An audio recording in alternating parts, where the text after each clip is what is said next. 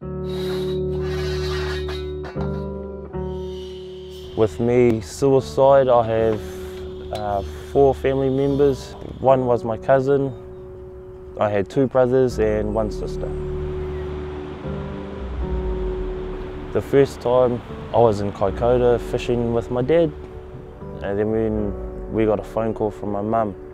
She was in tears, couldn't speak properly.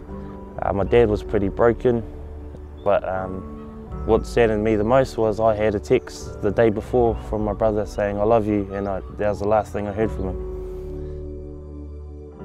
For those of us who have friends struggling with suicide, go talk to them, ask them, say, "I'll go in with you, you know, I'll take you to go see someone."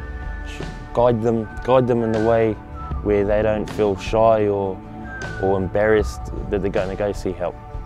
Because that's again what took me a while. You know, it took me almost 10 years to go see someone. And if I could do that with a total stranger, I encourage them to talk to somebody that they know and who could help them or lead them in the right way.